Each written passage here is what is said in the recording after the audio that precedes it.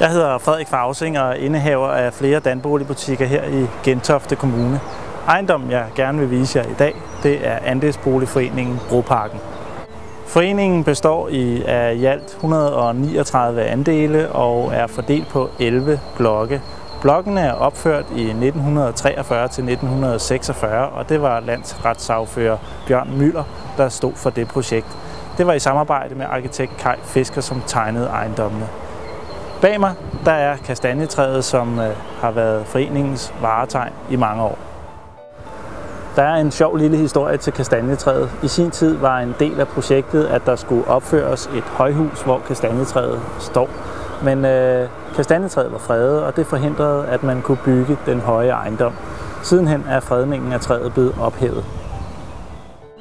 Udenfor er der et hav af faciliteter til ejendommen. Der er grillplads, petanquebane, der er græsplæne, hvor der er plads til boldspil, og der er også en legeplads til børnene. Ejendommen består af 2-, 3- og 4-værelses lejligheder. Indenfor er der også et hav af faciliteter. Der er fin vaskekælder, der er et beboerlokale, og der er også en gæstelejlighed, som kan lejes i op til 14 dage for en beskeden pris. Vi har gennem tiderne solgt rigtig mange andelsboliger i mange forskellige foreninger, og med den erfaring, vi har, kan jeg kun sige, at det her er en af de mest veldrevne foreninger, jeg har oplevet. Foreningen har i 2011 fået nyt tag og nye vinduer. Man har brugsret til et loftrum, og der er mulighed for at blive skrevet op til et ekstra pulterrum og en carport.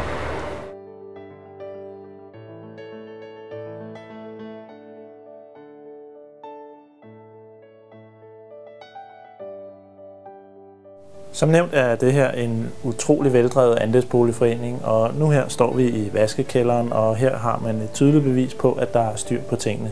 Der er flere nye vaskemaskiner i 2 afdelinger, der er tørremuligheder bag ved mig, og der er ovenikøbet også et tørrerum, og hvis man vil have rullet sengetøjet, så kan man også det.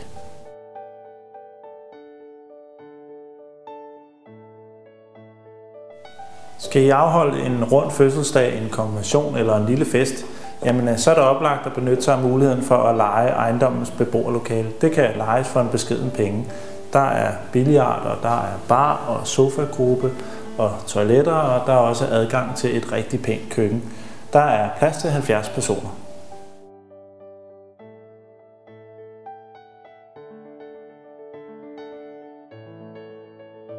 Lejlighederne har adresse på henholdsvis Lyngbyvej og Søbredden. Placeringen er god. Man bor i god afstand til Gentofte Sø, Gentofte Station, Gentofte Stadion med skøjtehal og ikke mindst Tjørnegårdsskolen. Og de oplagte steder at handle ind, jamen det er Vangede-Dyssegård og Gentoftegade.